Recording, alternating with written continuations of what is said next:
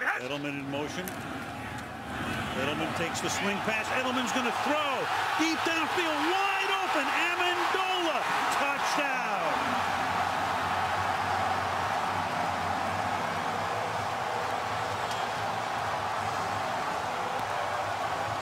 "51 yards.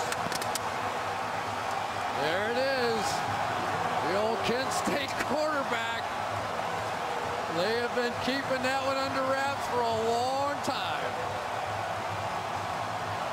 The only question is, it has to be a backwards pass. Obviously, it looked to me like it was not even close. Easy. Indeed, that is Julian Edelman's first career attempt, and one he will not forget. Wow. Amendola stretched into the end zone. What a game. Tremendous. So for the second time, New England overcoming a 2-touchdown deficit. Boy, the last month of the season, he was terrific. 3rd down and 3. This is a lateral. Throw is to Lewis and incomplete. Edelman is going to throw it. He's looking to throw it. And he's going to throw it back to White.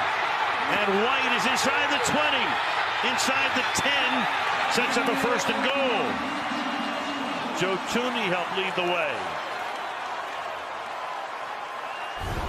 Well, we know Edelman was a quarterback back in his college days. Throw it out there, and watch this. The Red Army's out in front of James White. I don't think I've ever... They'll go to the trickery.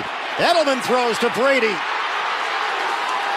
They're making the Pittsburgh Steelers pay for some of this man coverage.